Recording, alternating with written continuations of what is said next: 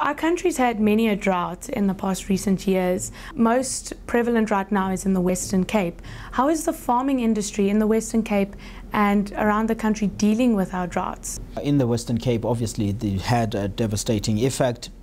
You look at, for example, at the recent numbers on the production down there.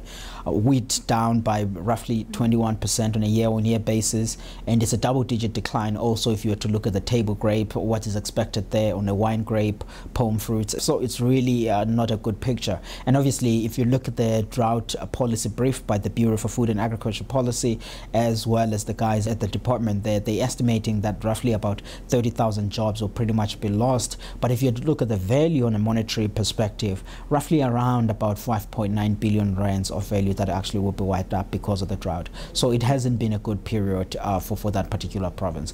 But we are seeing some light at the end of the tunnel. It seems that they might be getting some good rainfall this year. If that materializes, then it might be better. But it's still early, it's estimates. We're just hoping that we do get there. And what kind of effect is this now going to have on the grape industry in particular? The decline in output, that's what will actually be happening.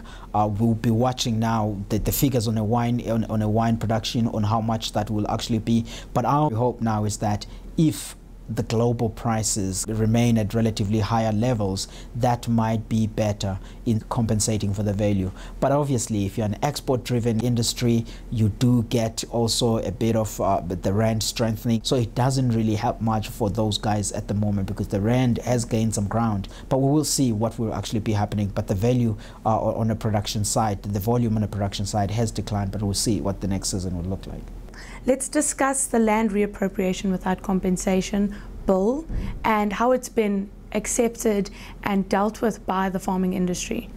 Right now, it's still obviously a pronunciation that has been made up. Nothing has actually been done as so far. The proposal is to change the constitution and adopt that. But so far, that hasn't really been accepted, and I don't think that it should be something that should be supported because of the negative economic effects that it could ally with. I don't think that it would serve us very well to take that route. I think there are much better routes that we could follow to effect land reform without actually causing negative effects. And I think the ruling party does speak to some extent that they say whatever they do with land reform not negatively affect the economy, the food system. So I think if we go forward, we perhaps take a different approach. We don't really go as far as to change the constitution. We could do better. And I think that if they are forced to expropriate land, but with just an equitable compensation for whatever improvements made on the farm, the current constitution, our legal guys tell us we can move around and we can still do that. And it hasn't been proven that it really does block you to do that. So the argument is you can do all that you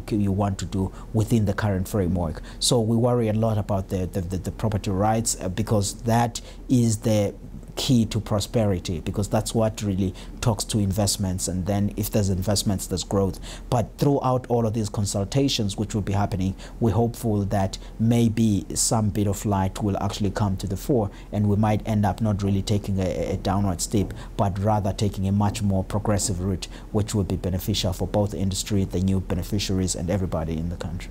Now, your chamber's proposed a way to adopt it. Can you tell me a little bit more about that?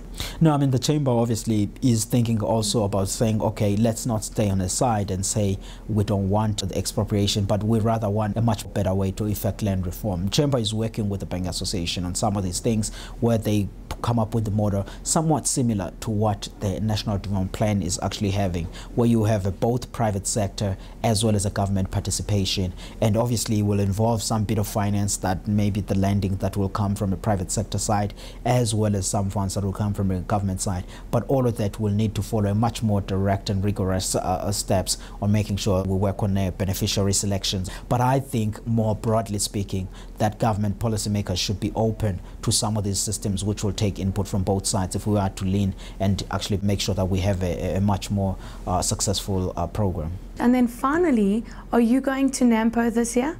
Yeah, I mean, NAMPO is always an exciting place to be in. You have all of the new technologies that are being showcased, but not only that, the conversations that gets to happen in that ecosystem.